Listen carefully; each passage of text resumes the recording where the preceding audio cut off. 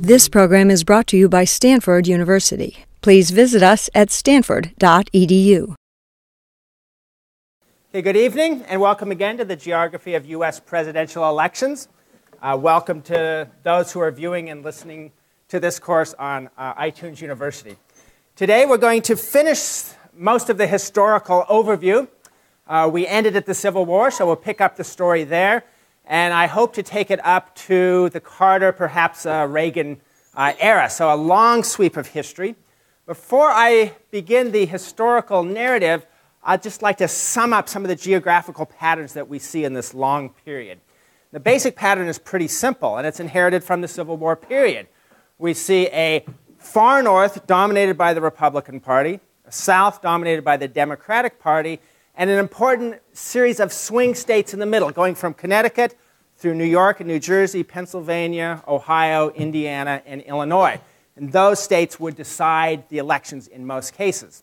As the country fills out and adds the western parts, we find that the Pacific coast usually going with the Northeast, with the Republican Party, and we find what we might call the interior West, a region from the Great Plains through the Rocky Mountains, as a very important swing region that in some elections would align with the South and the Democrats in important elections like 1896, 1916, and then at other times it would align itself with the Republicans in the Northeast and swing the elections in their directions.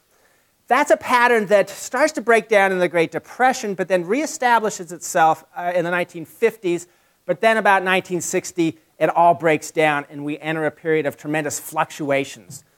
For example, you'll see the maps later on. If you look at the Northeast, New York and New England, you'll find that in 1956, it voted almost entirely for the Republican candidate, Dwight Eisenhower. Only New York City and Boston really went for the Democrat, Adlai Stevenson. But then 8 years later, 1964, we find the total reverse. This region entirely with just a few exceptions in the camp of the Democrats, Lyndon Johnson. But then, lo and behold, fast forward again to 1972, it switches back to the Republicans. And today, it's at least New England is certainly very clearly in the Democratic camp, at least as far as presidential elections go. So we have seen this recent period of fluctuation of instability, and it remains to be seen whether we're going to move into a more stable period of geographical alignments, which is one of the most interesting issues.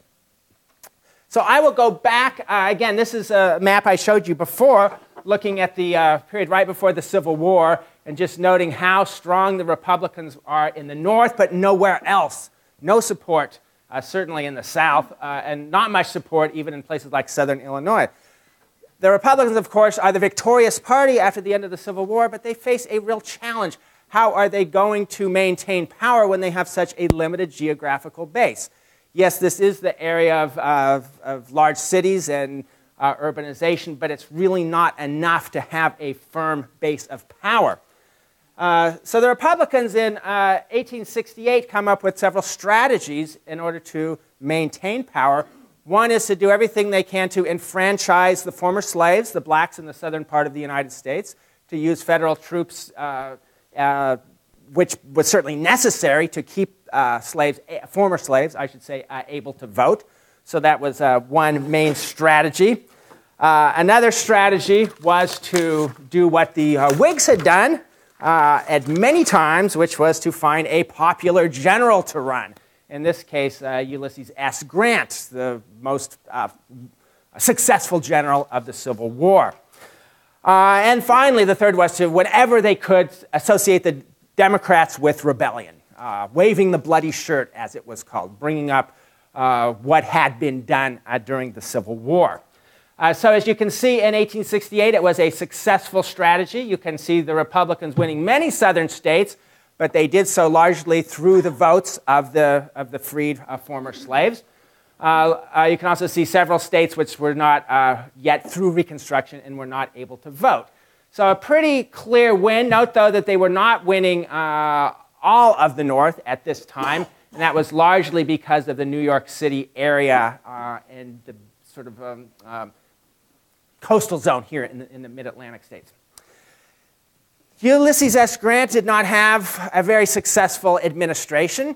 He was a man who actually had no presidential aspirations. I mean, the story was he was asked what he wanted. He said, well, I'd like to be the mayor of Galena, maybe build a sidewalk to my home. But he was recruited and did his duty, if you will. And when he became president, brought in a lot of his friends and cronies, many of whom turned out to be very corrupt. And the Grant administration in general was noted for its corruption, and the Reconstruction effort in the South became very well known for high levels of corruption and problems. So that led then in 1872, the next election, to a revolt among the Republicans. So here's this new party, about 18 years old, remarkably successful, and it's already falling apart. The revolt of the so-called liberal Republicans, who were most of the intellectual leaders of the movement. They wanted nothing to do with Grant and his corrupt regime. So they separated out, formed their own party, had a convention, and ended up nominating an unlikely character, Horace Greeley, the editor of the New York Tribune. Well known, you probably know his famous saying, "Go west, young man." They say Greeley was an individual who was enthusiastic about every new idea that came down the road. There wasn't an ism that he didn't like. He was especially attracted to utopianism, and he had toyed with vegetarianism and socialism. He had hired Karl Marx to write for his newspaper.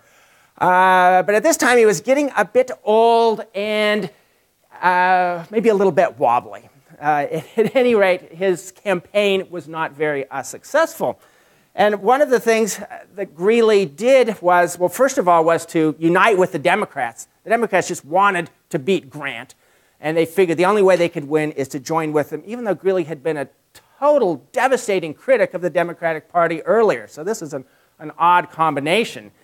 And Greeley also was proposing lightening up on Reconstruction, basically letting white Southerners have more leeway. That led to some very bitter political cartoons. Here is Greeley shaking hands with a former rebel with a pistol in his hand who has just shot a number of freedmen in the South, giving you an idea of the tenor of the election.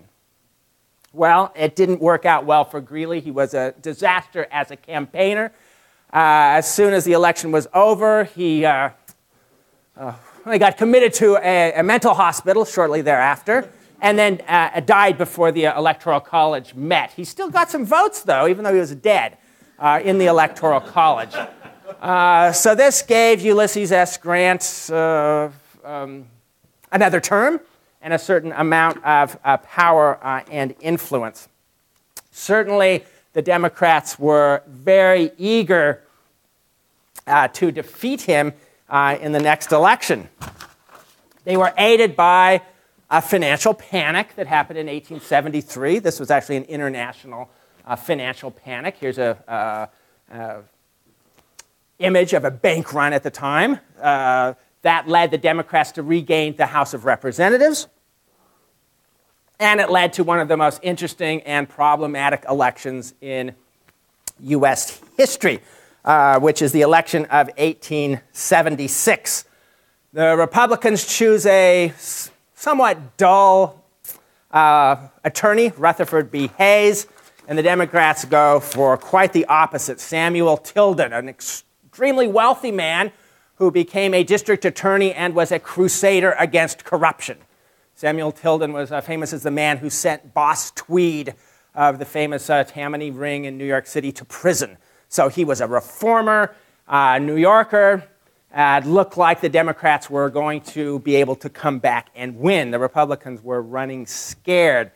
And if you look at the election returns, you can see something very interesting. You can see Samuel Tilden in the popular vote getting 51%. So he certainly won when it came to actual votes. But the Electoral College was uncertain. And the uncertainty had to do with 3 southern states that were still occupied by federal troops as part of Reconstruction. The returns were uncertain. They were contested. Actually, there was an Oregon electoral vote that was contested as well. It goes into Congress, and basically a compromise is hashed out. And the compromise is that, that Hayes is going to become president. Afterwards, Wags called him Rutherford B. Hayes. And in return, the Republicans would end the regime of Reconstruction, pull out of the South, and basically let the Southern white establishment rule in the South again. That began the process of disenfranchisement of African Americans in the South. Didn't happen everywhere immediately. It was a gradual process. But by 1900, blacks in the South were, by and large, not voting at all. And you had the creation of the segregation, Jim Crow, and so on. So you can really find a lot of the roots of that back at this contested election. One of the most noted authors of this time was Mark Twain, and one of his books was called The Gilded Age. And this period of American history from the 1870s, 80s into the 1890s is often called, after Twain's book, The Gilded Age. You can read it for free, as you can see on the images up there. It's in the public domain now. And often historians look at the politics of this period, the period especially after the Hayes-Tilden election, and they refer to it as Gilded Age politics. It really lasts into the 1890s. And it's characterized by a few things. One is very close elections between the Democrats and the Republicans, knife-edge elections, very evenly divided electorate. Not all that much difference between the parties. By this time, they are both essentially conservative parties, certainly by the standards of today, but even by the standards of the time. Whereas you remember when the Republicans began, they were often considered a radical party with a lot of ideas that we would today associate with the left of the political spectrum. But by the Gilded Age, most of those ideas were in abatement, certainly were not at the front burner. And the Democratic Party strongly associated with the South, with cultural conservatism as well. It doesn't mean there were no differences. The Democrats tended to be the party of small government. The Republicans were the party of a more active government. The Democrats wanted low tariffs. They wanted free trade. The Republicans wanted much higher tariffs. They wanted to protect U.S. industry, and they got a lot of money from industrialists because of that. The Democrats pushed states' rights. The Republicans were more in favor of federal power. And like I say, in many elections, the actual platforms of the party didn't have that much difference between them, but there were some underlying differences, which is quite the opposite of what today we would more often associate with the Democrats and the Republicans. So not only have the geographical bases of those parties changed to some extent, not fully by any means, but to some extent the ideologies have as well. You found major tensions, though, within the parties. To some extent, some of these tensions within the parties were more extreme. Not so much geographical as ideological. It's interesting the terms they used. The Republicans in the Gilded Age were divided between the stalwarts and the half-breeds. The stalwarts were those who basically wanted to continue with the policies of the Grant administration. They were generally in favor of what we today might consider machine politics. The half-breeds were the reformers. They were dead set against any sort of shady practices. They wanted to clean house, and they battled epic battles against the half-breeds. The Democrats were divided too, and we don't have a nice pairing of terms for that, but we could generally come up with sort of two different tendencies. We might talk about the more traditional Democrats versus the group that are often called the Bourbon Democrats, in reference both to the alcoholic drink and to the Bourbon dynasty in France. The Bourbon Democrats were associated much more with financial interests. They were actually very close to Wall Street. So they had a strong, not so much industrial bent as they did a financial bent. They were the proponents of what is sometimes today called classical liberalism. We might call it today a sort of moderate libertarianism. Again, laissez-faire, small government, not much government interference in moral life, if you will. And their opponents, the more traditional Democrats, tended to be much more populist and be very suspicious of the banks, especially suspicious of the railroads, and were conservative in a more social sense. So those are big splits within both these parties which are going on throughout this period. Next election I'll bring up is 1880. At this time, the Democrats decide to take a play out of the Republicans' book and nominate a popular former general, Winfield Scott Hancock, 6'4", dashing man who had been very prominent at the Battle of Gettysburg and other battles. So here is the Democratic Party, the party of the South, often tarred with rebellion. Very clever strategy to get a northern general and nominate him. The Republicans go for James Garfield, Boatman Jim, he was called. He's from this Western Reserve area of Ohio that we've talked about before, a very Republican-oriented part of the state. Garfield was a reformer, so he was part of the half-breed movement. But as today you need to balance the party, or excuse me, balance the ticket, so a man named Chester A. Arthur, who was a half-breed, was chosen to be his vice president. Arthur was from New York, often considered to have been, had some shady connections with some organized politics in that part of the country. As you can see, the election here on the state level pretty much entirely split on north-south lines. We do have New Jersey, which was an important swing state in that period, going for the Democrats, but otherwise, we also have California going for the Democrats, which was unusual in those days.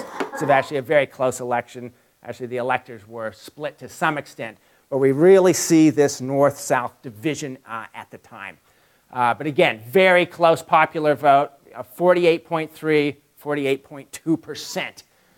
So just these knife-edge elections has characterized this period. What happened to Garfield? He was in office not very long and was assassinated, was shot by a frustrated office seeker, which brought up the issue of corruption. The issue that's sometimes called the spoils system, which, again, closely associated with the Grant administration, but a system where those who supported the party would end up getting, if they wanted, government jobs, often in the post office. You know, the U.S. government, federal government, was not very large at this time, but it did have some positions, sinecures that it could grant, and people often became highly involved in politics because they wanted those sorts of positions. And this really brought to the fore the need for civil service reform. And again, Mark Twain was vehement on this subject, writing about how can we hire people to run our government departments and serve in our foreign embassies abroad who have no skills in this area, who are chosen strictly on political grounds. So that became a real focus, and it was a real focus in the next election, pitting James G. Blaine of Maine and Grover Cleveland, also of New York, a Republican. Blaine had been the real leader of the half-breeds, of the reformers. But he was not spotless himself. There was some evidence that he had been involved in some shady deals with a railroad in Arkansas. Certainly that's what the Democrats accused him of, and they would chant, as I said before, Blaine, Blaine, James G. Blaine, continental liar from the state of Maine. Grover Cleveland, on the other hand, was a man of spotless public integrity, but his private life was, by the standards of the time, marred because he had was paying child support for a child born of a woman to whom he was not married. So at the time, that was a big issue.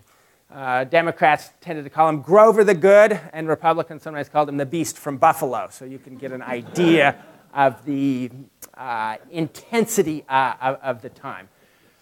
It was an interesting election. For one thing, there were a group of prominent Republicans who left the party. These were the so-called mugwumps.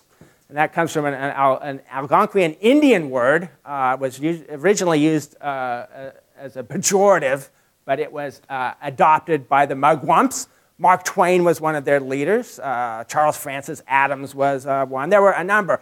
very prominent intellectual elite of the Republicans who, again, were upset with the party. Blaine may have been a half-breed reformer, but it wasn't clear that he was completely honest in his dealings with the railroads. And the mugwumps wanted, above all else, good government and to get rid of any sort of taint of corruption. It was another very, very close election, and it may well have been decided in New York City by the large Irish population of the city when Samuel Burchard, a Presbyterian minister, said at a Blaine rally in New York City, "We are Republicans and don't propose to leave our party," and remember other Republicans had been leaving it, "to leave our party and identify ourselves with the party whose antecedents have been rum, Romanism, and rebellion." So in other words, Catholicism, alcoholic consumption. Remember the Bourbon Democrats particularly were soft on issues like alcohol, where the Republican Party at this time had a very, very strong prohibitionist streak within it. And of course, rebellion going back to the Civil War. This was enough to tip the scales among the Irish population in New York. Blaine lost New York City by a few thousand, lost New York State by a few thousand votes, and by doing so, lost the election.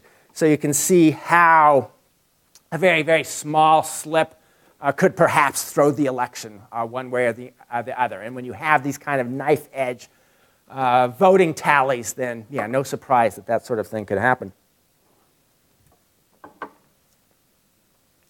So 1884, here's just the votes. You can see New York going to Cleveland. Almost all the counties in upstate New York voted for Blaine, but there was enough of a Cleveland vote here. And I should mention, too, Cleveland was the quintessential Bourbon Democrat, very closely associated with Wall Street interests and associated particularly with a hard money standard. He was the great proponent of moving to the gold standard. The U.S. had what was called a bimetal system of both, with the dollar based both on gold and on silver, but the U.S. was moving towards the gold standard at this time. Britain had moved to the gold standard. The global economic system was moving to the gold standard.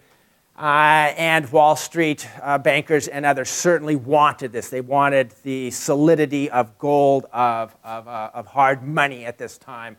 And Grover Cleveland was, in that sense, their man.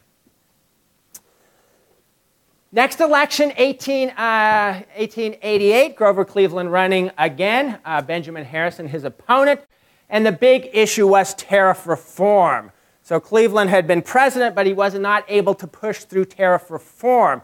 As a Democrat, especially a Bourbon Democrat at this time, he wanted low tariffs, and tariffs were very high at this time, often 40% on manufactured goods, sometimes even higher. Low tariffs were something that farmers wanted in the West, Southerners wanted, and industrialists did not want. And actually, the new labor movement at this time was not happy about tariff reduction either, because they feared that there'd be more competition from abroad and that they could potentially lose their jobs. That was the big issue. And the Republicans figured out how to exploit it, and how to exploit it in the same place where they had lost the previous election, the Irish of New York City. How to exploit this? Well, where did you find the big support in the world for free trade? From Britain. Absolutely. So the British were pushing free trade. The Irish, not exactly pro-British, right? So you could link the two. And there was a famous, phony letter at this time, the so-called Murchison letter, which was written to the British ambassador, Lionel Sackville West, from a man posing as another person, a Republican, asking who to vote for. And the British ambassador says, well, of course you want to vote for Cleveland, who has these pro-British policies.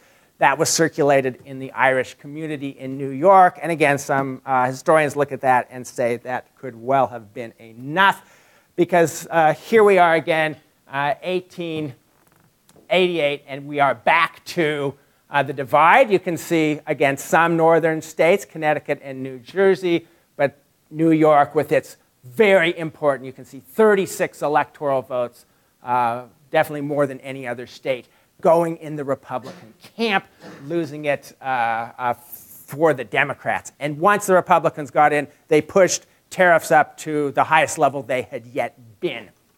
So a victory for the Democrats, for the Republicans at this time. During this period, again, Gilded Age, we could say, one of the most interesting divisions has to do with religiosity and voting pattern. So we're basically looking at the late 1800s up to 1896. Everything changes in 1896. But up to then, looking at the percent Republican, GOP vote in the US North and Midwest, looking at different religious groups. And we can see the Irish Catholics being the most Democratic voting group, only 20% Republican voting. Other Catholic groups, Italian Catholics, German Catholics, not quite as Democratic, but definitely on the Democratic side of things. Interesting, confessional German Lutherans.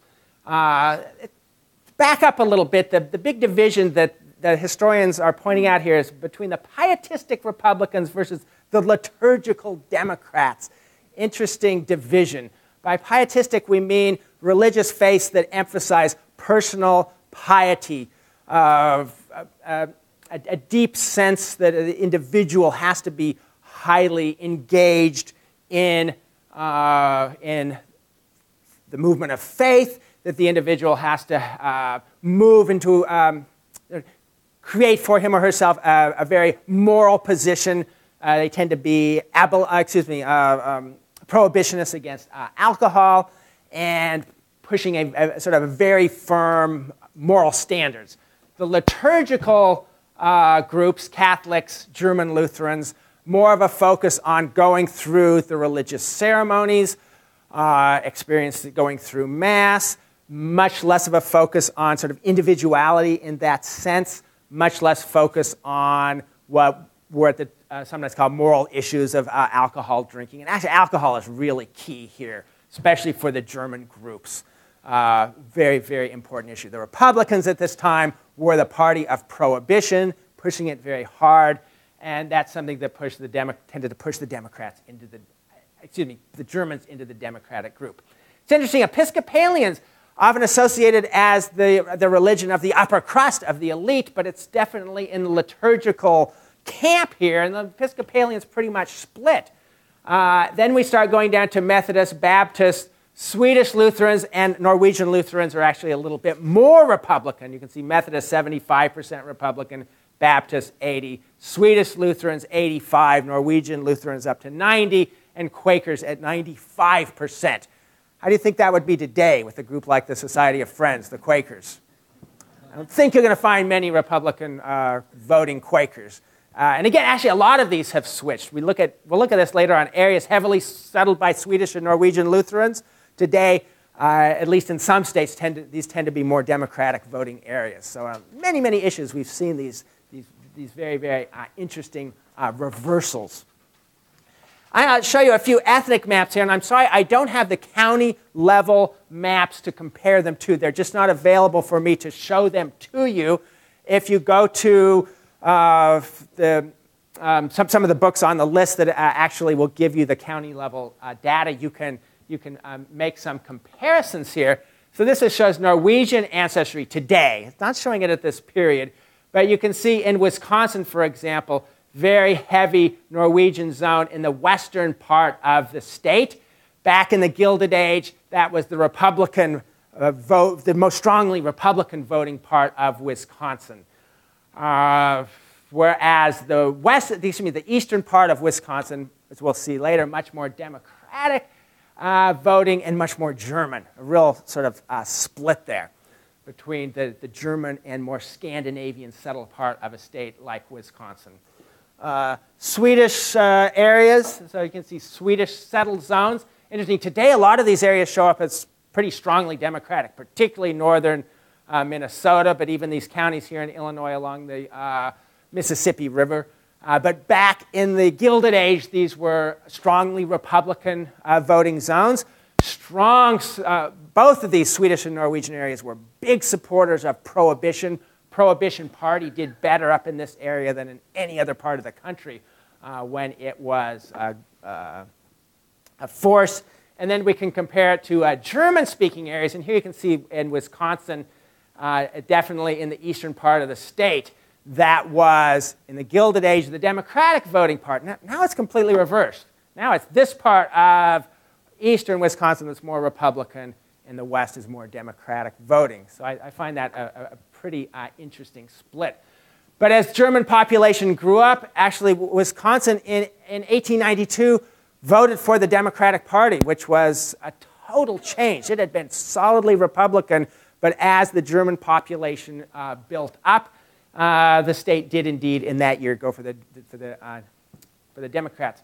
And I lived in Madison, Wisconsin for a year, and I had a very interesting experience in a small town not too far from Madison, walking around, and a friend nudged me in the ribs and he said, "Count the businesses in this little town. How many of them are bars or taverns?" And we did. We counted them up, and it was about 40%. And so there is still a real sort of German-derived culture of taverns or bars, if you will. And you can find that very, very clearly. Germans are more complicated, though. These areas in Ohio, very Democratic voting areas back in this time, again, in the Gilded Age. Same true with a lot of these counties in southern Pennsylvania. Where it was different was in states where the Democrats controlled, where southern Democrats controlled, like Missouri and Texas. Here it was just the opposite, because it was Southerners who control the Democratic, people of Southern background in Missouri who control the state Democratic Party, and the Southern Democrats tended to be much more dry than the Northern Democrats, much more in favor of prohibition. So in Missouri, it was actually the German areas that became strongly Republican, and same in Texas with the German Hill Country to the west of Austin. So it depends on what state you were in, how this German ethnic vote would go. And what's really interesting is to see some of these patterns persisted for a long time. Sometime you can still see remnants of them or aspects. By and large, it disappeared. Many of these disappeared in the 20th century, but not all, by any means. Okay, we're going to move now up to a pivotal election, 1892, when everything starts to change, where these deeply ingrained patterns that we had seen through the Gilded Age start to break down. And I'll begin with an image of Mary E. Lease, populist Mary E. Lease, who advised farmers. We're talking about farmers in the Great Plains, particularly, in places like Kansas and Nebraska, farmers in the more newly settled part of the Midwest. But she advised farmers to raise less corn and more hell. She also said that if one man has not enough to eat three times a day, and another man has 25 million, the last man has something that belongs to the first. Redistributionist, definitely by today's standard. She was well known as an orator. William White said that she could, that she could read the multiplication table out loud and make it seem interesting. One of these so-called prairie populists who were emerging out of the Great Plains at this time and really challenging the order. There's a couple reasons why the Great Plains became such a hotbed of political discontent, of farmers raising less corn and more hell at this time. One as actually a series of droughts that were striking the Great Plains. In the 1870s were a relatively wet decade, and farmers had pushed the plow into fairly dry areas of the central Great Plains that really didn't have enough rainfall to support agriculture. Then you have a dry period in the 1880s, and they are having a period of crisis. Another issue had to do with the money policy. The Bourbon Democrats like Grover Cleveland, as well as the Republicans, were hard currency advocates. They wanted the gold standard and hard money, but that meant deflation. There wasn't that much gold to go around at the time. There were shortages of gold. So with the dollar being pegged to gold, the economy's expanding, the gold supply isn't. That means you get deflation. And deflation was terrible news for indebted farmers. Farmers had to borrow a lot of money for agricultural machinery, for their supplies, just to get through the winter time or even the summer until the new crop comes in. So farmers tend to be debtors. And when you have a deflationary environment, that means the debtors are going to have to pay off more money than they otherwise would have had to do. So there was a lot of real distress at this time going on. What this populist movement had as its first platform was to get rid of the gold standard, to go to basically silver, or at least bimetallism, but to have what they call free coinage of silver, which meant that anybody could take silver into a mint, like you could with gold in those days, turn in your silver, and get coinage. And they wanted it in the ratio of 16 pounds of silver to 1 pound of gold, which was not how silver was trading in the open market. This is a policy that would have, had it been enacted, would have led to currency inflation. It would have meant then that debtors would have been paying off their debts with cheaper dollars in a way. So it would have been very beneficial to farmers who had these big debts. It would not have been beneficial to financial interests. So it was very much opposed by the sort of financial establishment. The populists, though, had a lot of other ideas considered radical at the time. It's interesting, a lot of them later came to pass. For example, they wanted regulation of banks. They wanted a graduated income tax, in other words, a progressive income tax, where the wealthy have to pay higher percentages on their marginal income. They wanted senators to be directly elected. Back in this day, U.S. senators were elected by the state legislatures, not by the people. They wanted an 8-hour workday, and they wanted government control of railroads, telegraphs, and the new telephone system. Railroads were a huge issue. The populists viewed railroads as monopolistic, as charging farmers far too much money, as being far too cozy with the financial interests, and that was a big part of their platform. Well, you can see where the populists did well in the vote of, they formed a new party,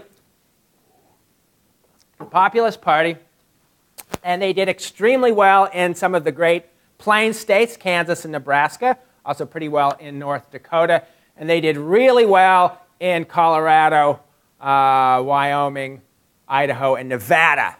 Why Idaho, Nevada, Colorado?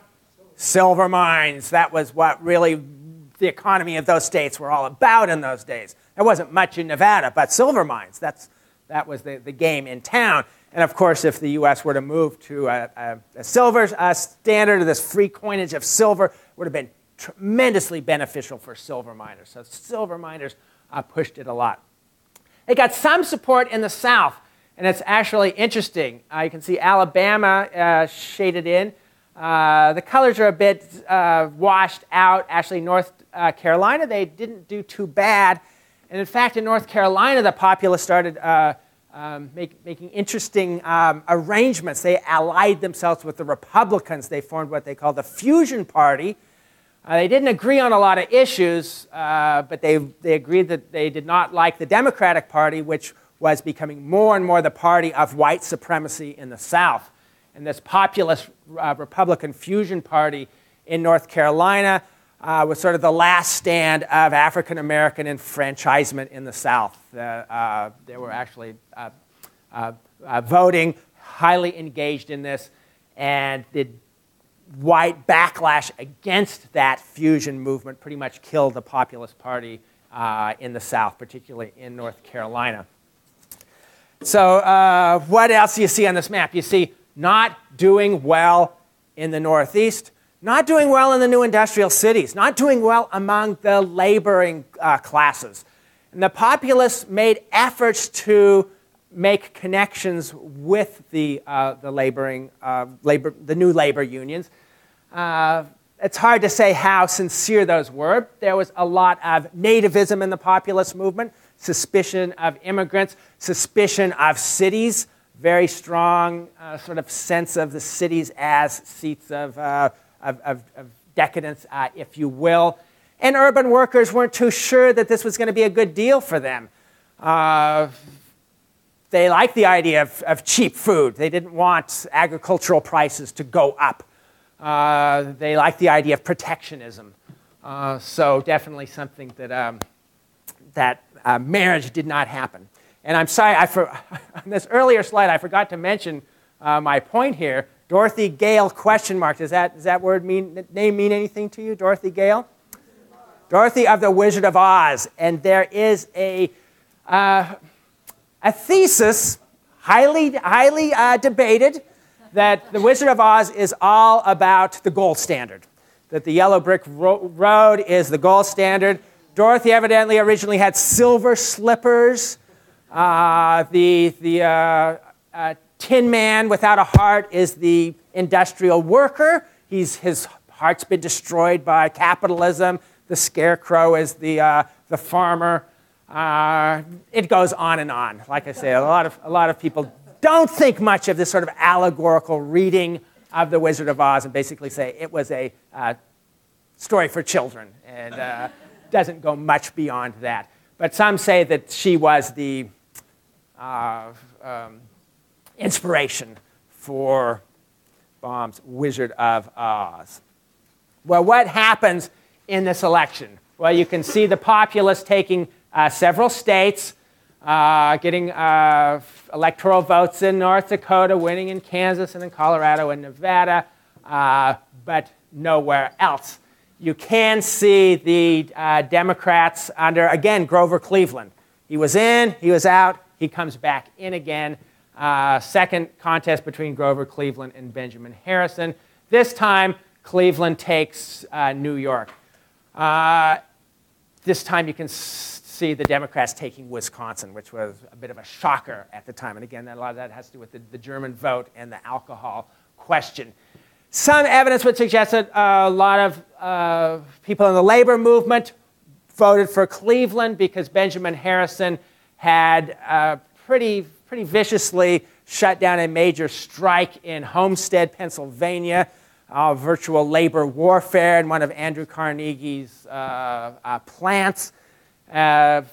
Troops came in, it was pretty bloody, and workers were saying, well, we were told by the Republicans that a high tariff would mean improved conditions for workers, but it wasn't happening. Actually, wages for workers were often being cut at this time. So it didn't work out that way. Anyway, in 1893, we have another financial panic. And this is actually from a Broadway melodrama of the time, a Broadway melodrama on a crisis in the affairs of great financial institutions. It'd be pretty interesting to see a reenactment of something like that. So you're going to think that a financial panic is going to hurt the party in power, which is the Democrats, which it did.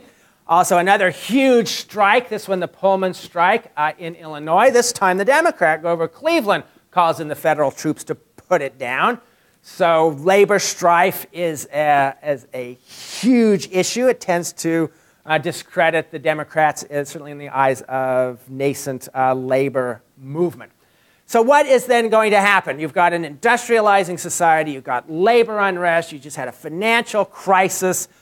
Who is going to take on this system? Well, the person who rises up from the plains, from Nebraska, William Jennings Bryan, the boy orator of the Platte, also known as the Great Commoner.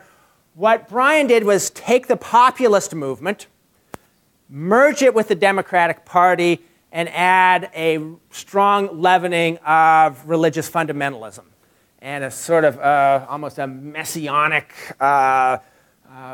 view of politics. He made the famous speech in the Democratic Convention that the workers and farmers are being crucified on a cross of gold. The thorny crown is being placed on their heads by the financial interests, by the banks, by the railroads, by the gold standard more than anything else. And according to this Wizard of Oz interpretation, actually, Bryan is the cowardly lion. Actually, because in the next election, he didn't push it quite as hard as he did in the first. Who knows? But William Jennings Bryan takes over the Democratic Party to a certain extent, is nominated to run for president. And this election then became a very, very tough party, a tough election. The Eastern financial establishment was not at all pleased when they looked at William Jennings Bryan. The New York Times referred to him as an irresponsible, unregulated, ignorant, prejudiced, pathetically honest, and enthusiastic crank. Enthusiasm has sort of changed its connotation. Back in those days, enthusiasm was what we today might consider over-enthusiasm with religious overtones often with it. New York Tribune referred to him as a wretched, rattle-pated boy. I tried to look up rattle-pated. I couldn't find it in my dictionary.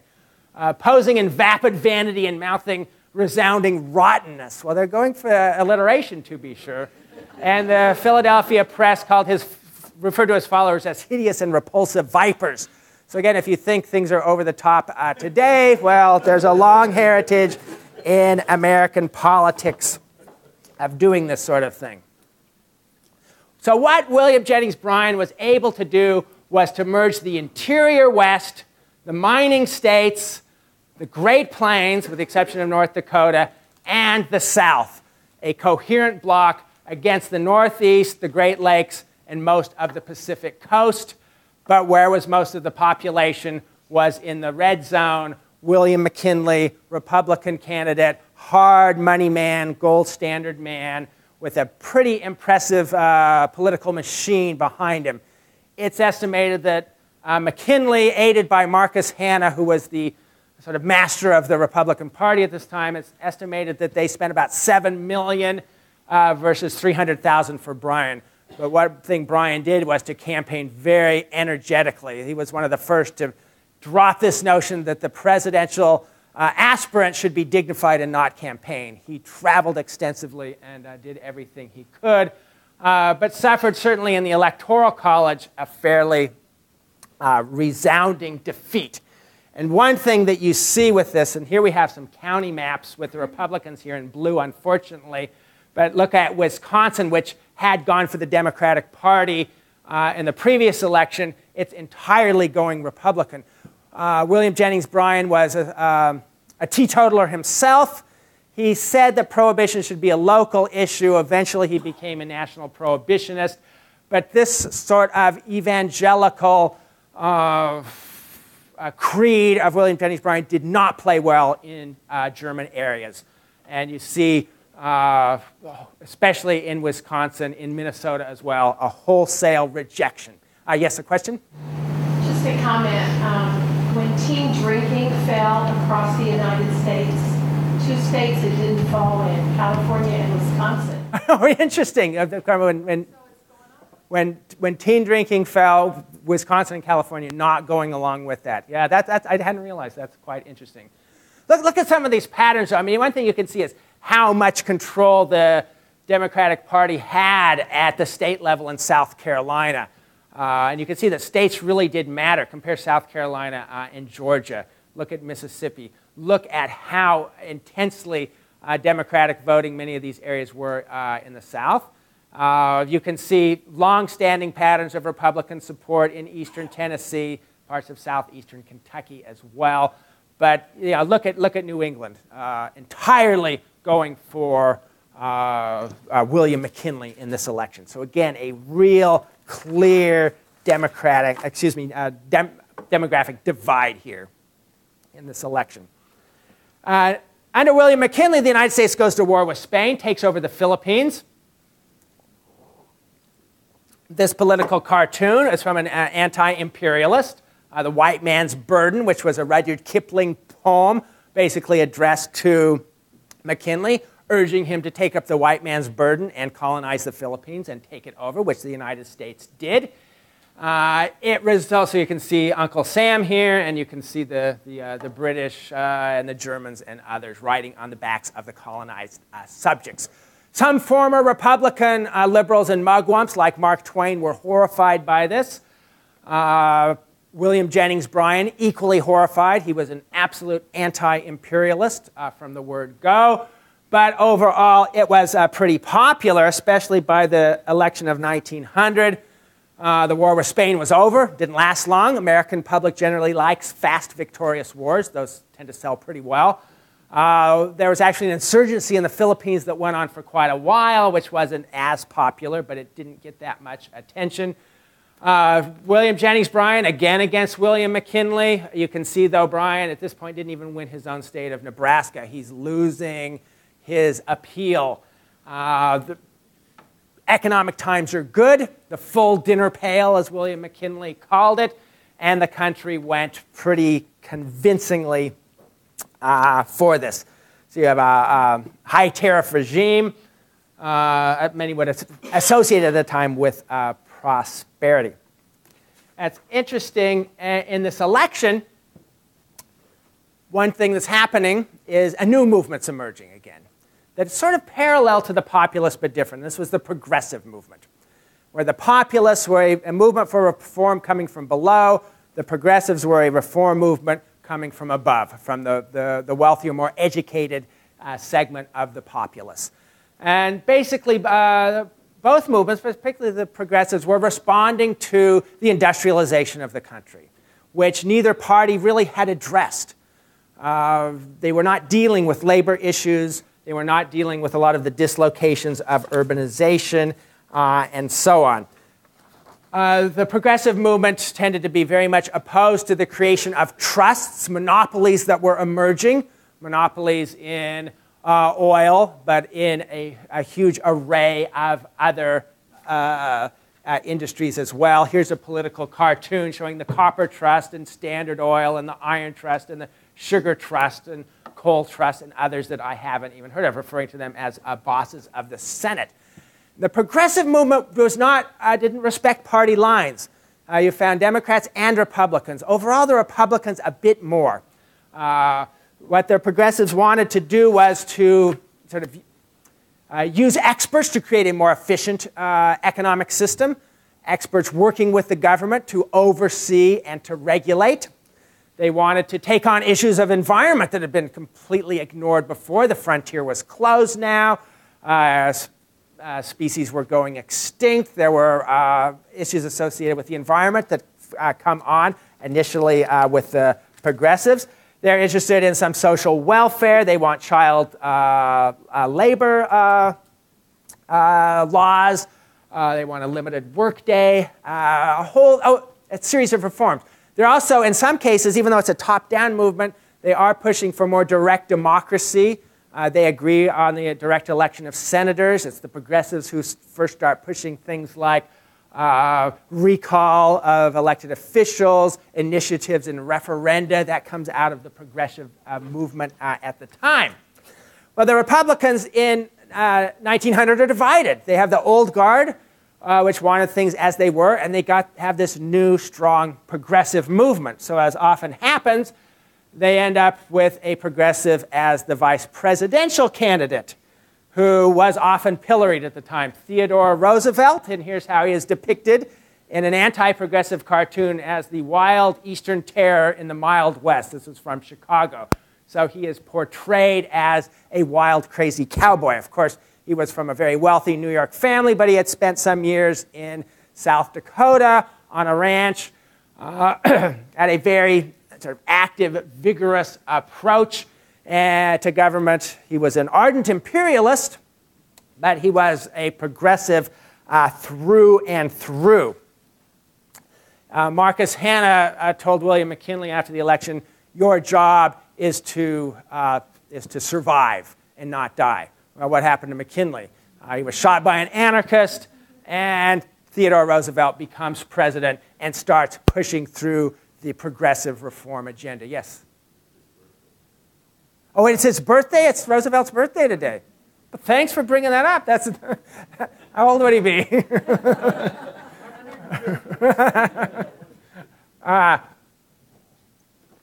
Roosevelt was a popular president.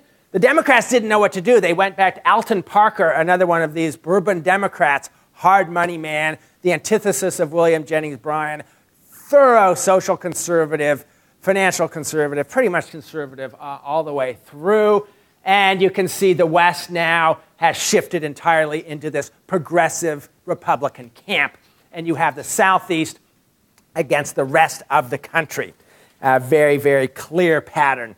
If you look at something like California, you can see this blue were the Democratic voting counties. Not very much. Overwhelming support in California for Roosevelt and the progressive movement. California had a very strong progressive Republican establishment. Hiram Johnson, later California governor, was sort of the left wing of the progressive movement, if you will, coming out of the California Republicans. So California, a very interesting state to look at this time. If we can look at it, this same election, look at this, again, stark geographical divide, where we can see the Democrats getting virtually no support in the West, in the Northeast, just a scattering of counties. And again, you can see South Carolina with its distinctive pattern of overwhelming support for the Democrats' conservative party at this time. 1908, Theodore Roosevelt had pledged that he wouldn't seek another term. He didn't. He actually had a hand-picked successor to a certain extent, William Howard Taft, who probably didn't really want to be president. Taft always wanted to be a Supreme Court justice, and he sort of ended up there. So he was sort of reluctant. Roosevelt thought that he was a progressive and would continue in the progressive line. The Democrats had been so thoroughly defeated 4 years earlier, they went back to William Jennings Bryan, who now is reinventing himself as a sort of quasi-progressive, at least in some aspects. He gets some silver states. He gets his home state of Nebraska again, but by and large doing worse than he had before. So it looks like the high tide for the progressive movement. But what happens? What happens is that, well, at least according to Roosevelt, Taft betrayed him. The Taft betrayed the progressive agenda, according to Theodore Roosevelt. And once he got in office, associated himself with the old guard conservative Republican movement and was not pushing any of these other sort of progressive agenda elements that Roosevelt so clearly wanted. So Roosevelt had been in Europe. He comes back, and he's determined to get the party control of the Republican Party again. There are some primaries now. That's something that came in with the progressives.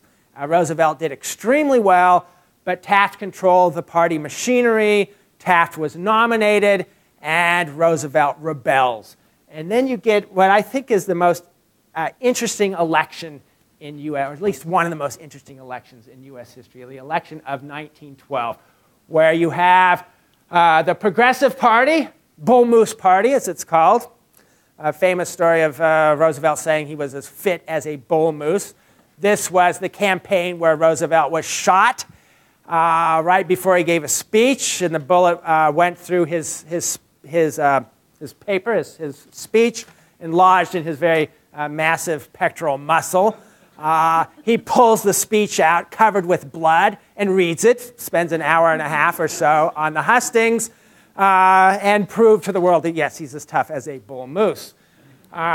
He knew he wasn't going to win with the Republicans' party being split, but he wanted to send the election into the House of Representatives and see what would happen there. The Democrats had nominated Woodrow Wilson, who was governor of New Jersey, former president of Princeton University, man of the South, though, definitely a Southerner from Virginia. I think he had spent time in Georgia as well. Wilson represented the progressive wing of the Democratic Party. He had basically made good with William Jennings Bryan and had Bryan's support. Bryan became his Secretary of State once he was elected. But with the Republicans split, it was the time for the Democrats to win. And you see, in a three-way race, Woodrow Wilson wins Illinois with 35% of the vote. Roosevelt gets 33%, and most of the rest to Taft. Taft, sitting president, won only Vermont and Utah. A very poor showing. Not much enthusiasm. He got quite a few votes in New England and upstate New York. Not much elsewhere, except Utah and some parts of Idaho. California got virtually no support at all.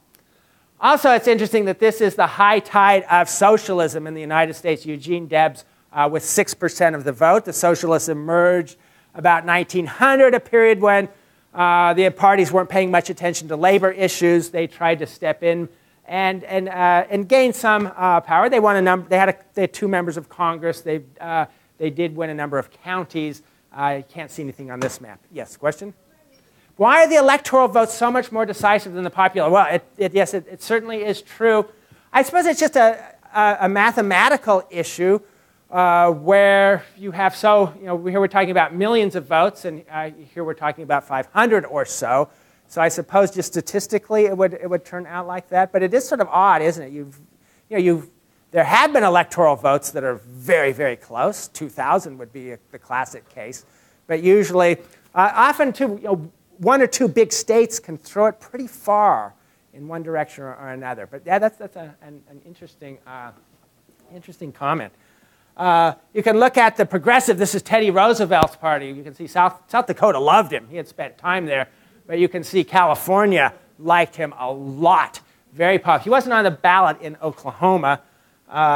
Socialist Eugene Debs did better in Oklahoma than any state other than Nevada. That's interesting. The socialists at this time, Oklahoma is a relatively new state. And the socialists were working with African Americans and American Indians in Oklahoma at this time, and did very, very well until they were crushed basically by the Wilson administration. You can see in the South, big difference between here, the southeast and the south central part of the country at this time. Very, very big difference. And here, again, it just shows California with the progressives in green and the Democrats in blue. You can see, look at the Bay Area. Wilson took San Mateo and San Francisco, but Roosevelt basically took the Bay Area and took most of Southern California as well. The socialists did quite well. Here's Eugene Debs getting 12% of the vote in San Francisco, 12% in San Mateo, 16 in Contra Costa, 9 in Santa Clara, 14 in Alameda. And I throw in Nevada County and Calaveras County in the Sierra foothills. Those were the gold mining counties. And the socialists did very well at the time. You look at it today, these counties are 60% Republican voting easily. And socialists wouldn't get very many votes in Calaveras County today. Believe me, I grew up there, so I know that county pretty well. Federal Reserve districts. Well, I'm throw this map in to talk a little bit about what Woodrow Wilson did as president. He was a progressive Democrat. He pushed through a lot of progressive reforms. He created a Federal Trade Commission. He lowered the tariff, but that's interesting. The Democrats had always wanted to lower the tariff. There's a problem. You lower the tariff, what about the revenue? The tariff was a huge source of revenue for the government, so you had to make up for it. The answer was a graduated income tax, which actually took a constitutional amendment to allow that to happen. So we get the first income tax in the United States. We actually go back to a national bank that the founder of the Democratic Party, Andrew Jackson, had destroyed, the Federal Reserve Bank. So this goes against the Democratic mainstream. The genius of Wilson was to decentralize it. The Democrats were afraid of centralization. They didn't want too much power in Washington. So to break up the Federal Reserve System into these district banks, that's very much a Wilsonian approach. So Wilson often considered this a model liberal. He was in some aspects. He was also an ardent segregationist. He made sure the last integrated parts of the federal government were segregated. I was not too well disposed towards women's votes either, although he ultimately reluctantly agreed to it at the end of his term. Yes? Do these Federal Reserve districts reflect an economic geography? Do the Federal Reserve districts reflect an economic geography? Well, to a certain extent. Basically, we have the largest sort of financial centers in these areas. That's not really true anymore today. Charlotte's a much more important financial center than Richmond, for example. So not entirely. But yeah, they sort of market sheds to a certain extent, find the largest cities in these different regions of the country. a pattern that basically holds, maybe not entirely, but to a pretty extensive degree. 1916, Wilson's running again. World War I in Europe. The United States with a lot of tension. The Germans had sunk the Lusitania. There was a lot of pressure for the United States to go to war. Woodrow Wilson runs against Charles Evans Hughes, later becomes a Supreme Court Justice.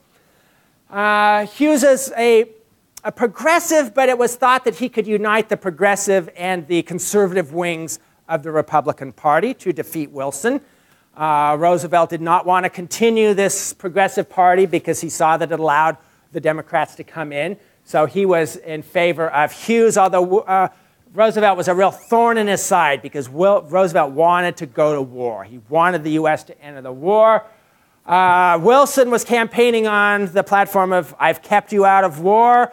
Agricultural prices are great. You know, as the Europeans are slaughtering each other, big benefit for American farmers, miners, and others. So times are good in the U.S. That's really helping him. One of the reasons I bring up this photo is that Roosevelt was disappointed that Hughes didn't do more, and he claimed the only difference between Wilson and Hughes is a shave. So you can illustrated well by that. It's thought that Hughes lost the election because he lost California. And he lost California, according to one view, because he came to Los Angeles, and he was in the same hotel as Hiram Johnson, the very progressive, or we could say liberal Republican governor of California, and Hughes snubbed him. And he lost California by a few votes. He lost the election.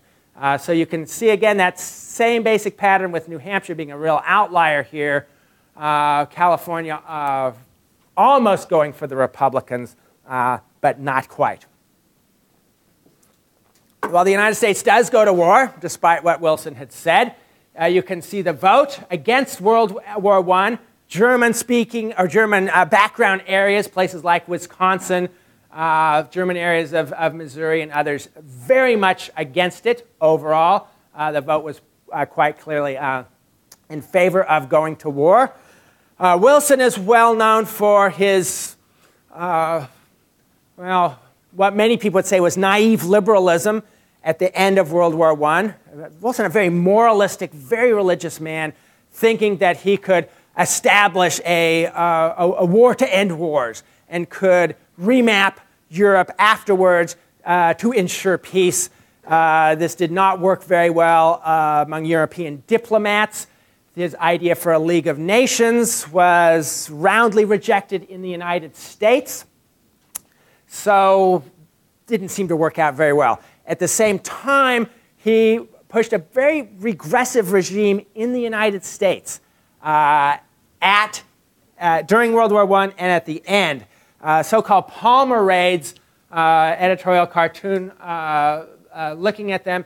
The United States government was sending out agents to arrest supposed subversives, hitting the German-American community very, very hard indeed. That's one reason why Prohibition came about after the end of World War I in 1919, because the German community had been pretty much politically neutered to a certain extent because of this intense anti-German sentiment. Afterwards, it was widely agreed that Wilson and Palmer went way too far in attacking people who supposedly were subversives against the United States. And also, well, what else happened? Wilson had a stroke. That didn't help very much. Became incapacitated. And after the war, demobilization was not planned out very well. Agricultural prices dropped. There was again unrest, and the country turned against the Democrats in a huge way. The Republicans nominating Harding, who was, by most measures, one of the least illustrious of U.S. presidents. He seemed to be more interested in playing poker and drinking, even though he was in favor of Prohibition. He liked to drink a few. Not very active at all. High levels of corruption in his administration. A Teapot Dome scandal in the West, selling of oil leases and so on. You can see that the Democratic nominee Cox, supposedly a pretty upstanding fellow, but he was campaigning on the basis of the U.S. joining the League of Nations, and the country did not want it, winning only in the South. It might be kind of surprising that the South was in favor of this kind of internationalism, but it was at the time. The rest of the country wasn't at all. So a huge defeat. I mean, look at the popular vote, 60 versus 34%. Just a total wipeout, essentially. I wanted to show this because the socialists are pretty much gone by this time. The only place they're hanging on is up in the Iron Range of Minnesota, up in the Duluth area.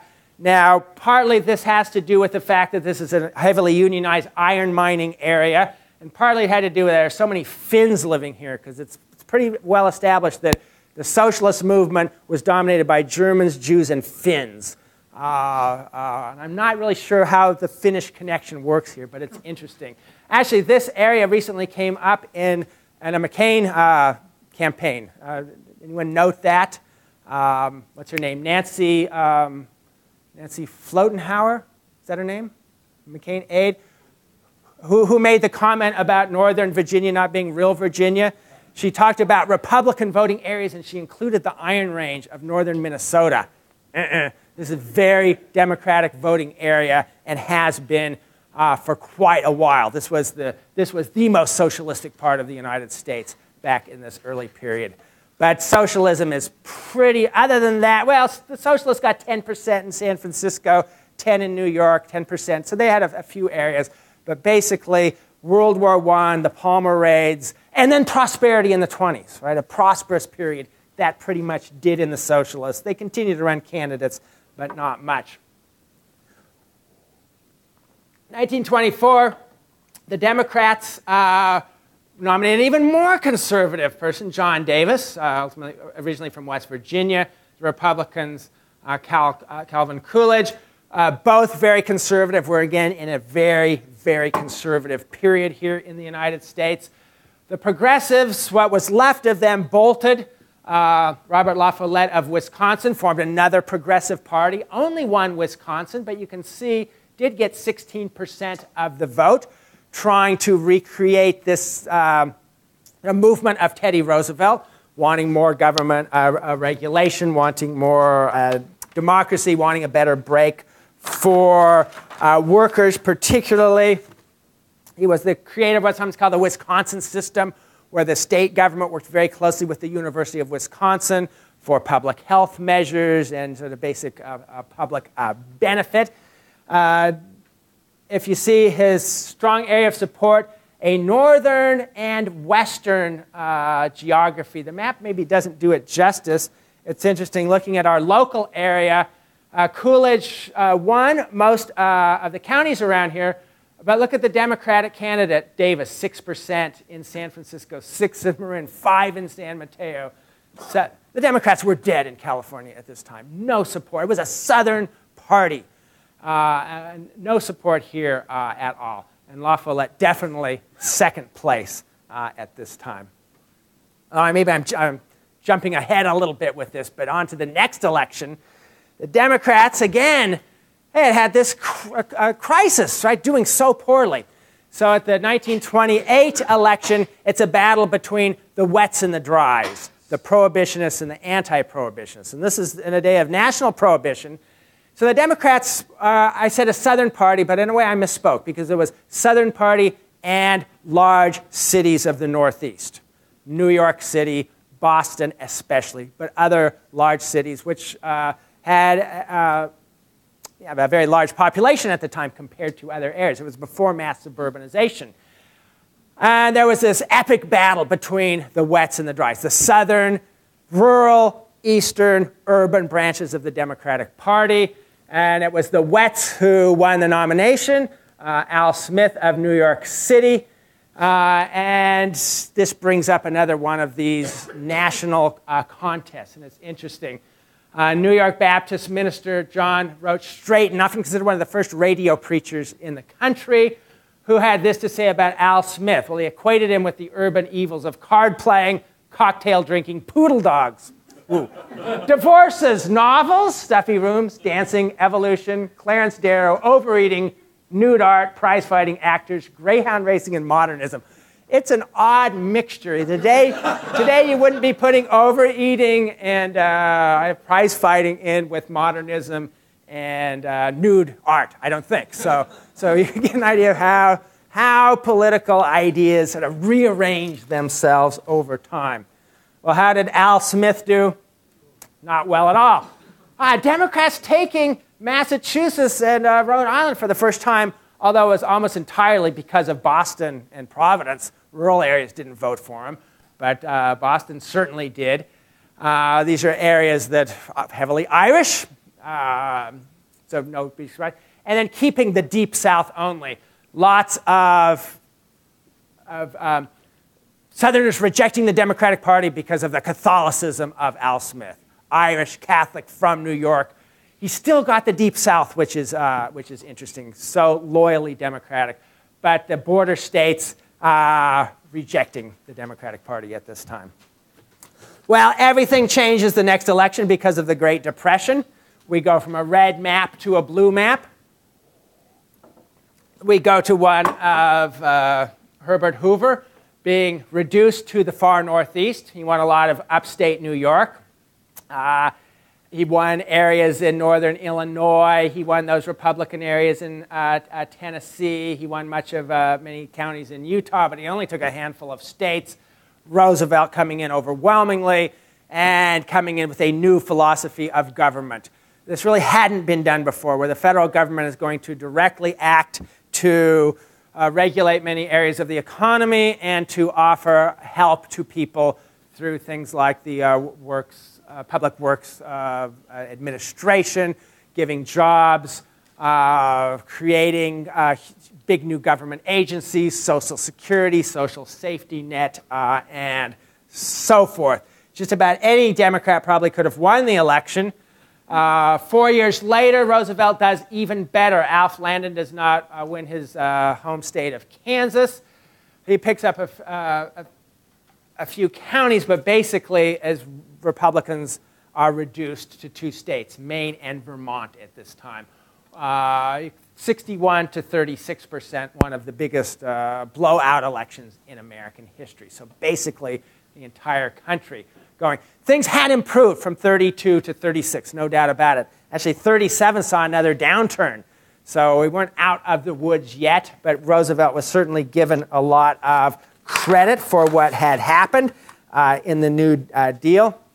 And Landon at this time won no counties in most of the western states and a number of southern states as well. I mean, this was at the county level also an incredible landslide. I do want to move through the rest of these pretty quickly. 1940, right before World War II, the Republicans nominate Wendell Willkie, who had been a Democrat. This was a sort of a shocking nomination. He was not a politician. He accepted much of the New Deal, but he didn't like the concentration of economic power. He was particularly upset about the Tennessee Valley Authority, where the government was building dams and creating an integrated economic development system and electrification system. And Willkie had represented private utilities, and he didn't want to see the government taking over utilities. So he was nominated and did much better. You can see taking back the Great Plains, getting some of the industrial states in the Midwest, a county-level map. You can see that by 1940, the Republicans doing very, very well. They lost New York, but they won almost all the counties of New York, and major areas sort of in the heartland of the country. The South, not at all. Oh, here's the German hill country of Texas, so you can see that standing out pretty clearly. Not well in the West at all. One thing that Roosevelt, in the New Deal, a lot of money was pumped into the far western states. Dams, building, electrification, and so on, making Roosevelt pretty popular in the far west as well as in the South, and a lot of urban support as well. New Deal coalition, bringing together farmers, workers, people in much of the country, sort of creating a new kind of coalition that hadn't really been seen before, where the farmers and the industrial workers brought together. In 1944, the United States is at war at this time. Dewey, nominated by the Republicans, again, he is a reformer, had been an opponent of political corruption, sort of a crusading attorney. Got more support, certainly, than the other opponents of Franklin Roosevelt did. Picked up a few more states. You can see 46 to 53. It's much closer than the earlier elections had been. And he was a moderate as well. He advocated keeping much of the New Deal, but making it more efficient, reducing some of what he considered to be the more overreaching aspects of the New Deal. But again, you have Roosevelt, but he dies shortly after this election, and his vice president, Harry Truman, comes in, which leads up to another fascinating year, 1948, another four-candidate race, where we have Dewey running again for the Republicans. We have President Harry Truman running. We have Strom Thurmond of South Carolina and Henry Wallace, who had been FDR's vice president in his, third term. Here you have the Democratic Party splitting in three. You have a right wing of the Democratic Party represented by Thurmond of the South, forming the Dixiecrat Party. And the Dixiecrats were furious because the Truman administration was finally starting to say something about civil rights. This is something that the Democrats always wanted to ignore because they figured they'd lose the South if they pushed it. But Truman integrated the Army, and thanks largely to a politician from Minnesota named Hubert Humphrey, the Democratic platform called for civil rights at this time. So the Southerners, Dixiecrats, pull out.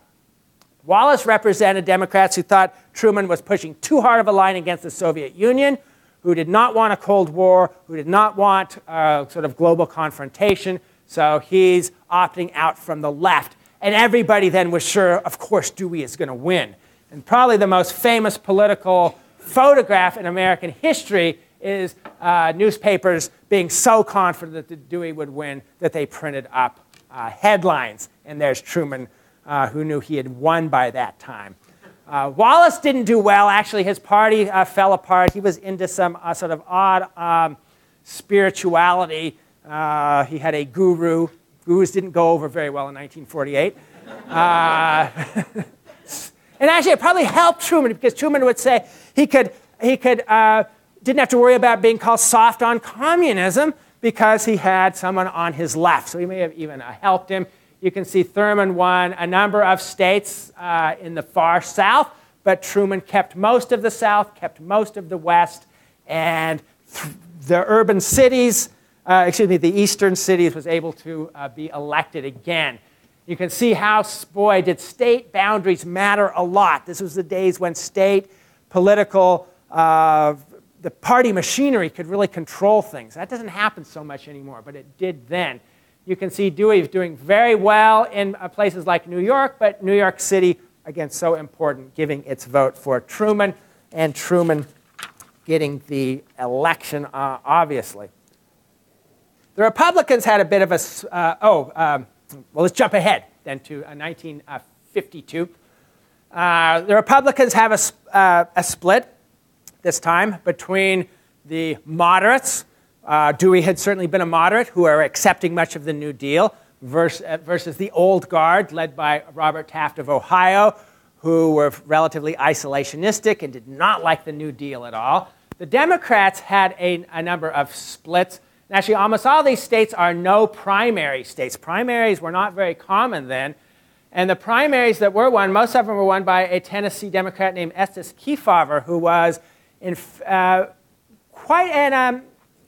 He was interested in civil rights, not as much as you would consider a liberal position today, but for the time, definitely in favor of civil rights. Adlai Stevenson, not running in any of these primaries, but he got the nod from the Democrats. And Stevenson didn't talk about segregation. Again, just keep it off the table to keep the South.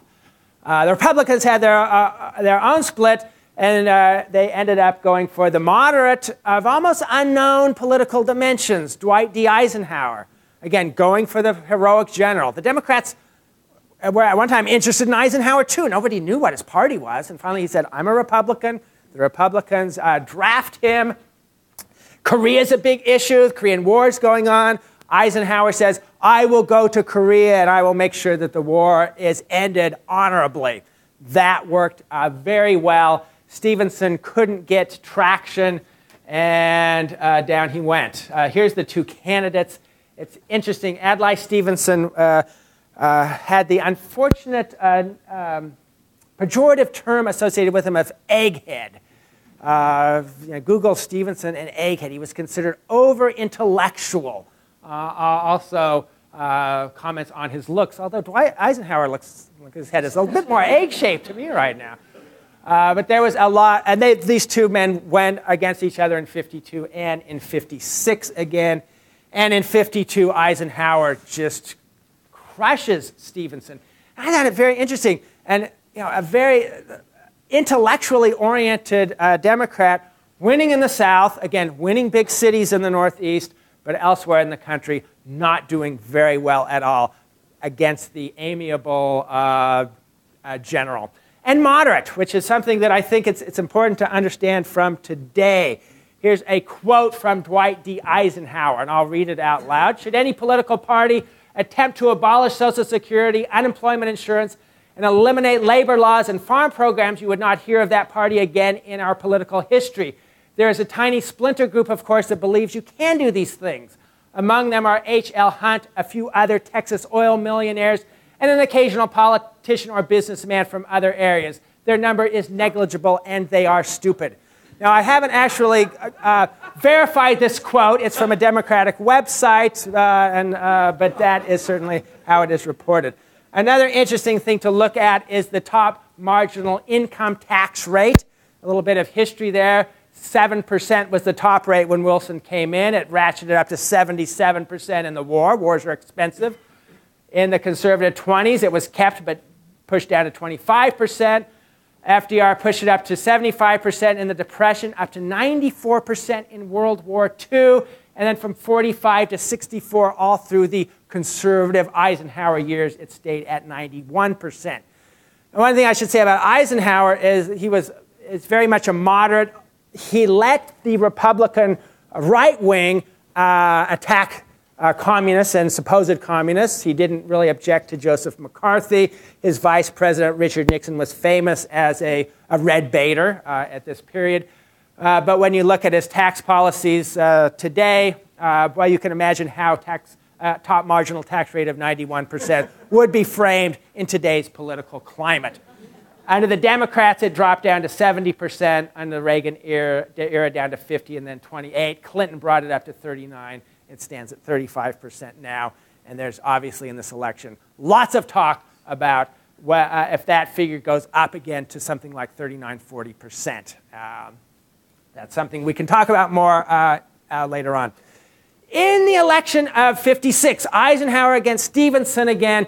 Stevenson at this time is advocating a less aggressive military policy around the world. He wants to reduce military spending, which was high in the 50s as a percentage of US GDP. He wanted to negotiate with the Soviet Union to reduce tensions. And lo and behold, the Russians invade Budapest and crush the Hungarian uprising. That doesn't do much for Stevenson's campaign at all.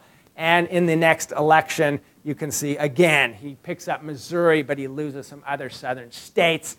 It is another landslide election. The Democrats not doing well at all. And you can see even Cook County. You can see the Cleveland area. I mean, almost all of Ohio. Yeah, Boston, New York, Philadelphia going for the Democratic Party, but not much else there at all. Look at California, too. Look how the Bay Area is voting. Solidly Republican. It's the Central Valley and places like Lassen County that are going for the intellectual egghead Adlai Stevenson. Boy, have things changed in this country in a huge, huge way. Look at the Iron Range up in northern Minnesota. very strongly for the Democratic Party at this time.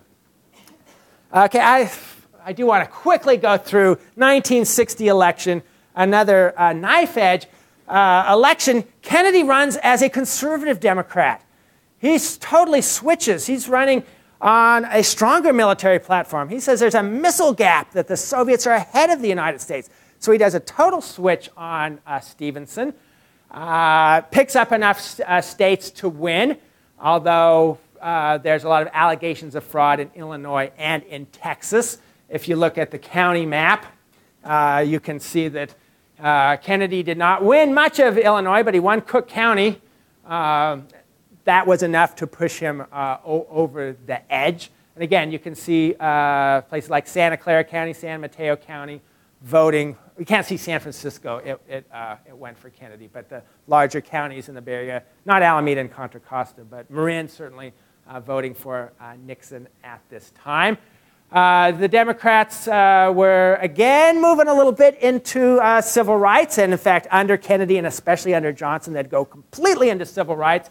But we see the beginnings of another southern backlash where Mississippi and Louisiana, and you can't see on the map, but Alabama, a lot of their electors bolted and went for Byrd instead of Kennedy.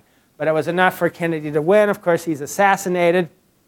And then the next election, 64, the Republican conservative wing has been waiting in the wings a long time. They are not happy with the moderate tendencies of the modern Republican Party. They want to go back to old principles.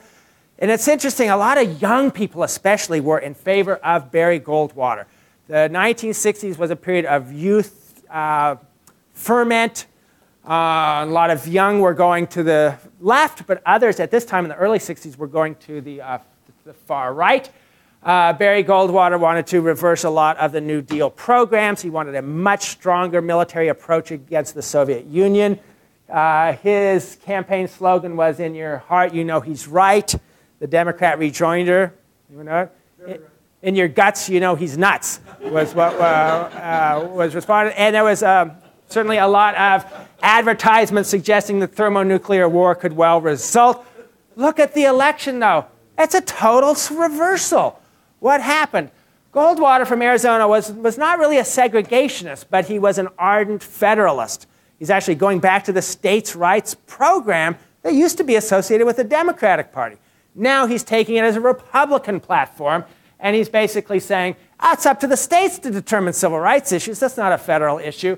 And so you see the far South, which had been the Democratic stronghold, abandoning the Democratic Party, going for Goldwater. It almost makes you think this was really the only issue in these areas. Blacks weren't voting, white voting virtually entirely in these states. But a huge, huge blowout election. You can see, again, you go up into the Northeast, hardly a county going for Goldwater. Upper Midwest, hardly any counties. Just the far South and some of the Great Plains, big parts of Utah and Idaho, a little bit in Montana as well, and Arizona. One of the biggest blowout elections that we've had. Let me just really quickly get us up to the next election. Maybe I will stop with the following election, 1968, Vietnam War in full spate. President Johnson declines to run. His vice president, Hubert Humphrey, who was well known as a civil rights stalwart, running against Richard Nixon again, who had been defeated by Kennedy. Humphrey is, like I say, a civil rights stalwart. Voting Rights Act had been passed. The South is not happy, and they go for Alabama's George Wallace as an independent. And you can see the far South going for Wallace. Humphrey getting most of the Northeast, surprisingly for the day getting Texas, but virtually nothing else. And then I will conclude, 68, you can see Wallace's support. Deep South, not in the border states so much, certainly not in Oklahoma. Again, you can see the areas of the Democrats with Humphrey, parts of New England, the more urban parts of New England, scattered counties elsewhere. and still a good amount of support in Texas. And finally, I'll conclude with 1972, where the Democrats go to the far left. McGovern was pilloried as being the candidate of amnesty, abortion, and acid, LSD. Certainly nothing that he supported, but that's what the rumor mill viewed him as. So this is a campaign where the Democrats go quite far to the left. The Republicans push law and order, and we have an election where the Democrats are reduced to Massachusetts and the District of Columbia. And we look at that county pattern, and what do we see? We see only Alameda County. Oh, I can explain Yolo County up here. UC Davis. So sometimes we can explain some of McGovern's areas. He's got cities. He's got New York. He's got Philadelphia. He's got St. Louis. Blacks are finally starting to vote in places like the Black Belt of Alabama. So he's getting some votes. He's getting some of the Hispanic votes in Texas and in northern New Mexico, Butte, Montana, coal mining area, some Indian reservations, back up here into the Mesabi Range, the Iron Range area. Some of these are, I can't explain Cottle County, Texas voting for McGovern for the life of me. But what it seems to have been is there had been some important local leaders associated with the Democratic Party who were still loyal. The rest of central northern Texas, yes, abandoning the Democratic Party. And that county, Cottle County, now solidly Republican voting. So I was going to go up a little bit more, but I do want to have some time for questions. I'm sorry we don't have more. So let me stop my narrative there, and I will pick up with Jimmy Carter next week and bring us all the way up to the present. So I welcome any comments or questions that any of you may have about this long sweep of U.S. electoral history. So what caused the big switch in 1968 from blue to the red with Johnson's very blue map to negative? Yeah, okay, that's a great question. I should have had time. So yes, we see with Johnson winning here, real fear of Goldwater. When Johnson comes in with a huge congressional majority, it's also a major gain in the House and the Senate for the Democrats. And also with the assassination of John F. Kennedy having been fairly recent, the Democrats are really able to push through what is now a very liberal social agenda, or at least for the time. So we have the Voting Rights Act and a number of other crucial civil rights legislation. But then there's a bit of a backlash that comes in. After that happens, there's a big spate of urban rioting. Watts in Los Angeles, and a lot of other places, there's racial tension and racial animosity. And a lot of people then sort of had concluded that we had gone too far on this issue. Crime was really building rapidly, which had a lot to do with it. And then there was the disaster of the Vietnam War. There were economic problems as well. Johnson was trying to push everything at once. This very expensive war in Southeast Asia, these very expensive social programs. That led to inflation ticking up. It led to this sort of the beginning of the end of the great boom period of the 1950s and early 1960s. Richard Nixon in '68 runs on a very strong law and order program that helps.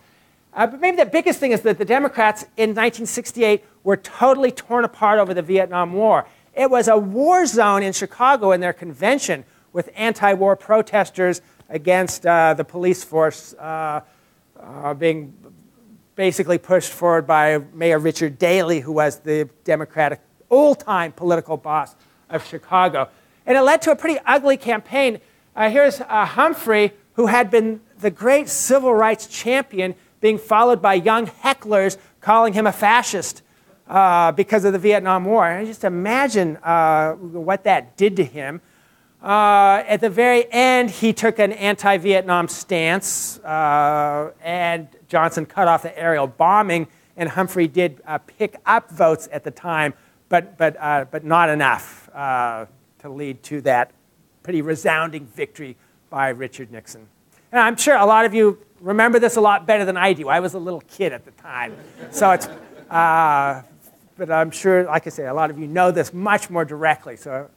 Yes, back? Well, I was wondering the extent to which the decline of population of the Democratic northern cities affects the change during that period? Yeah, the question is the decline of northern cities. The big northeastern cities reached their demographic peak in the 1950s, early 1960s. So it's really not happening in much of a big way. It's starting to happen now in the late 60s, that 68 map. And again, a lot of that is pushed forward by federally mandated busing to achieve racial integration. That came out of the Johnson Great Society era. It was actually the courts that pushed that much more than the Congress. That led to a lot of white flight out of many cities. When that happened, the tax base starts to decline. Also, you have certain industries starting to decline as well, and so you get this massive drop. Detroit now has half the population that it did in 1955. So that's really going to start playing in a little bit later. But by the Reagan era, it's a pretty big factor because these central cities that had been such a strong core zone of support for the Democrats just don't have as many people. And so the Democrats can't rely on those areas nearly to the extent that they had before. Interesting question. Yes? I have read that religion has played a big part in how people vote probably in this century. Yes. Has it been a big theme throughout the history of the United States? Yeah, the question is, how important is religion? Certainly today, it's an important factor, especially the frequency of religious observation, as I brought up before. We saw in the late 1800s how there was a divide between the more pietistic and more liturgical branches of Christianity. It came up in basically in certain elections. The first Catholic ever to run was Al Smith in 28, and there was a lot of anti-Catholic sentiment, and he lost votes. He gained some votes actually in Catholic areas that went to the Democrats and hadn't 4 years earlier, but overall he lost votes. Then when Kennedy came in 60, there was a lot of fear that it would be another big issue.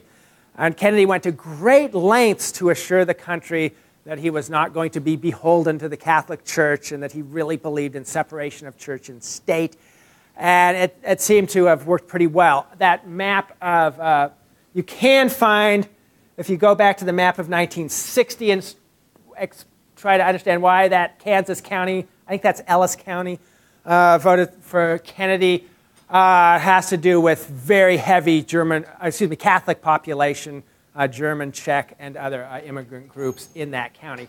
So you can pick it up a little bit. By and large, though, the big gap between the religious and the less religious starts in 1992 is when you first see it really clearly. In the election of George Bush Sr. and Dukakis in 88, it's only a couple percent. It's when Clinton comes in that it becomes strong, and then even stronger in 2000 and 2004. So yeah, there were religious patterns, but you didn't have the split between people who go to church a lot and those who don't having different voting patterns. That just wasn't an issue back then. Yeah, I think there was a question here first. Yes. It seems like as you went through this era, it seems less like the voting patterns of the people changed than the parties changed. Yeah, is it less the people than the parties? You know, the regions versus the parties. Yeah, there's a lot of evidence that would support that. You look at progressive Republicans like Theodore Roosevelt, they'd be much more in line with the Democratic Party, except when it comes to the issue of military and imperialism. So sometimes you got to look at it on an issue-by-issue basis. But in general, we could say certainly in an election like 1904, definitely, I mean, the Democrat was far more conservative than the Republican overall. What you had in the 50s, you basically had four groups. You had the conservative Democrats and the liberal Democrats, and the conservative Republicans and the liberal Republicans. You had something called the Conservative Coalition, which was Democrats from the South and conservative Republicans that emerged in the late 40s to fight against Franklin Roosevelt. And that persisted through the 1950s. So it was really sort of a four-way divide. But partly it was, depends on the issues, and a lot of the hot-button cultural issues today, abortion, gun rights, gay rights, these sort of, they weren't on the table at all, so they just didn't come into play in those issues. But if we look at women's suffrage, generally it was the progressive Republicans who were more in favor of that than the Democrats at the time. So yeah, you do have to look at individual issues, but it's one of the most interesting things about American political history, that you have had these switches of parties and of regions as well. Thanks. In the way back, yeah, the question is, how was Franklin Roosevelt able to create this New Deal coalition? Well, partly it was just the horrors of the Depression. The U.S. Economic output declined by, 50% or so. I mean, it's just this massive drop, 30% unemployment. And so there was just real desperation in much of the country. And this more active approach that actually was pro-labor but also pro-farmer. And the fact that he ignored the issue of race in the South. And it's something his wife was very concerned about. She did not like segregation and the disenfranchisement of blacks at all. But the view was that if you upset the Southern whites, they're going to bolt out of the party, and then we can't hold this coalition together anymore. So the Democrats really soft-pedaled that. And it, certainly up until 37, from 32 to 37, the United States economy really did rebound. Industrial production went way up, unemployment came down, and 37 it dropped down a bit, but that really helped him in that 36 election. And then in 1940, you had the threat of war, and often when you have this sort of looming threat of war, people will tend to vote for the leaders in power. If they're really worried about that, there's a certain tendency, perhaps. I mean, that's probably not a very professional explanation, but that's the best I can do right now. Yes? How significant was Roosevelt's third term at the time? He was the first one to go beyond. Yeah, that's okay. Roosevelt having run for a third term, breaking the precedent set by George Washington himself. So there was a lot of animosity towards him. A lot of the Republicans particularly thought he was sort of cheating, that he wasn't supposed to do that. And then especially the fourth term, and he was very ill in that fourth election. He was not healthy at all. Of course, his infirmities were kept from the public. Most people had no idea that he couldn't walk. Can you imagine that today? It's just unthinkable. But yeah, they photographed him in such a way that he could stand with braces, and people didn't know that he was paralyzed from basically from the waist down, and he couldn't walk. But yeah, there was a lot of anger over that. I know there was another question in the front. Was there? Yes. We may have time for one more. Well, in the 1968 election, were there any areas outside of the South that Wallace picked up a decent amount of support? Yeah, any areas in 1968? Oh, absolutely. And I wish I had the county level data to show you. Even in California, places like Kern County, Bakersfield, some of the San Joaquin Valley foothills, I think he's up 15% in some of those areas. I'd have to check again. There were many parts of the West and the border states where he got some significant amount of votes, and even in some of the industrial areas, he did pretty well. He actually had been he hadn't been considered an extremely conservative Democrat, but when integration was really being pushed, then he opted out. He actually had somewhat good relations with African Americans. Well, not good, but okay relations. And he had a comment. He actually had lost an election, and he said, "I will not be out N-worded again." That I will, in other words, I will go strictly for white supremacy, because he knew that there was so much anti-black sentiment among the whites that if he wanted to maintain that power base, he had to go with it. At least that's what I've read. Okay, are we, is the time up? Do we have any more time? I think my watch isn't working. Okay, I'm sorry, but thank you for your questions. And again, we've had some very interesting comments on the blog for the course. We've been talking about places like Cincinnati and its distinctive voting patterns.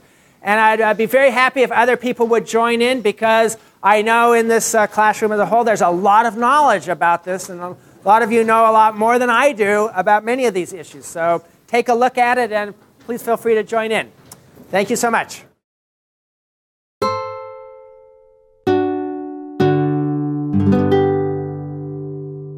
The preceding program is copyrighted by Stanford University. Please visit us at stanford.edu.